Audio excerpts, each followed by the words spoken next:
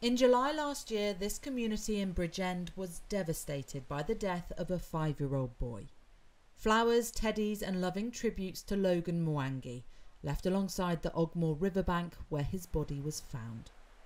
A court heard how Logan had suffered a number of injuries before his death, including a torn liver, an internal injury to the back of his head and a broken collarbone. He was taken to the Princess of Wales Hospital where his death was confirmed. On July the 31st at 5:45 a.m, it's alleged his mum, Angharad Williamson, reported him missing.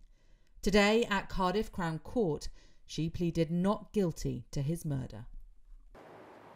At the hearing here today, Angharad Williamson also denied a charge of causing or allowing the death of a child. She has previously pleaded not guilty to perverting the course of justice, an offence which allegedly includes moving Logan's body to an area of the river, washing blood-stained bed linen and making a false missing persons report to police.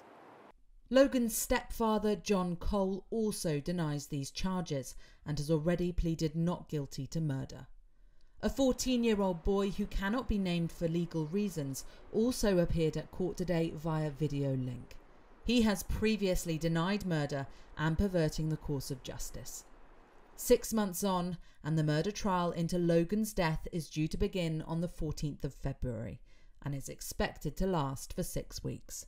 Alexandra Hartley, ITV News, Cardiff.